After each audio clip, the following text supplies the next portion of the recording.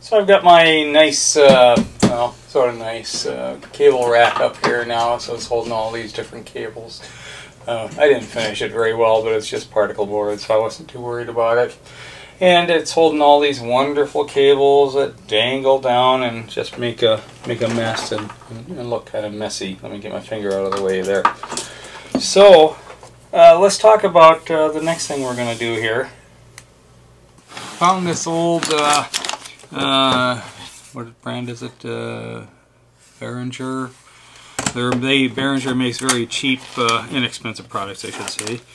Let's not say cheap, but then again, I did have a big mixer that eventually died on me in the past, but I replaced it with a smaller one, especially after I gotten rid of some of my keyboards that were just taking up space. I actually found the power supply for it, which quite amazed me. Let's see if we can get that guy plugged in there. There we go. So there's powered up. I really didn't use this for microphones, so I really didn't need this phantom power thing or the fancy microphone jacks.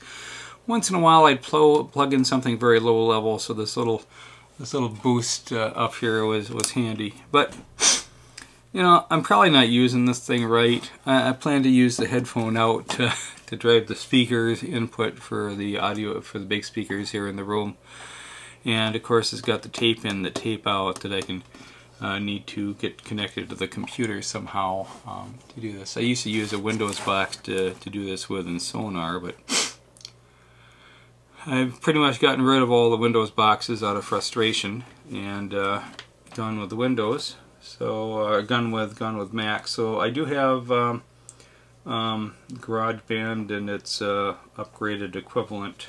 But in any case, we needed a place to put this, and I was thinking, well, I just put it right there, but oh, that's in my way. And I've got these things over on the side here, and I'll take a picture with my camera.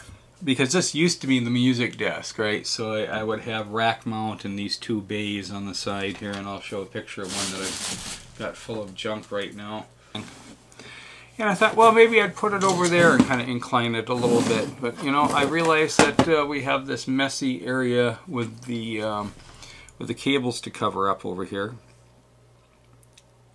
And let's face it, with not all the synthesizers that I used to have, basically this one is left. I really don't need that many inputs, so it would be nice to be able to run these through the mixer just so I can control the levels.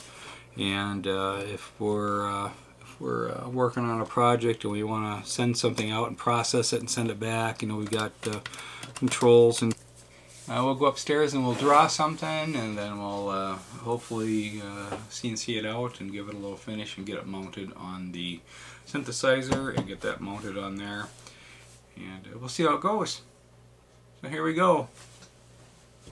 So here's a little panel I came up with to mount that little mixer to. This little box represents the mixer.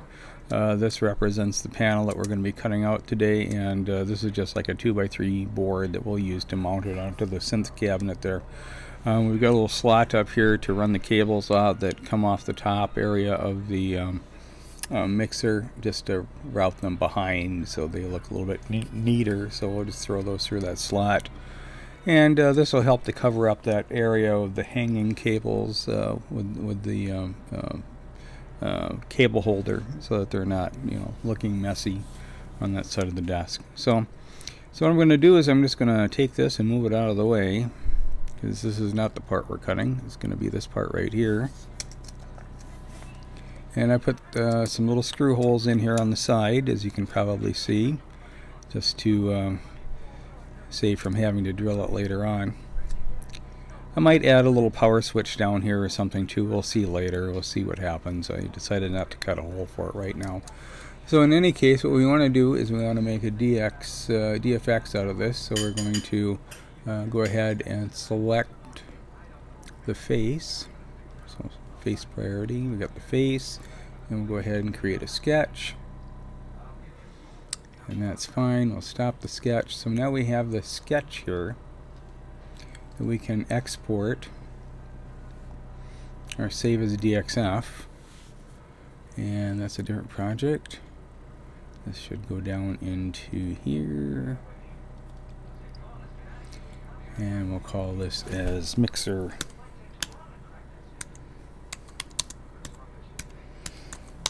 Now the mixer I'm just going to stick on there. It's already got Velcro on the back of it. I'm just going to add some new adhesive and stick the Velcro pieces on the wood.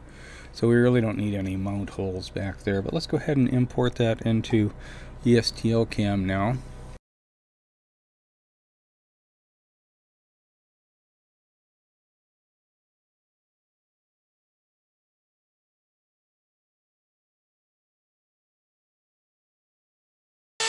Alright. I don't know if you can see it over here, but here it is. It feels pretty doggone solid. It moves the whole synthesizer when we rock it. So it's just a matter of getting it wired up. Get that speaker back into place. I think that works fine. Yep, I don't think there's an issue there. And it covers up some of these cords that are dangling from behind. So you can still easily get these guys out. You just have to pull them out like that, and then when you're ready, just go ahead and push them behind and put them back in. And it covers up the mess of those dangling wires.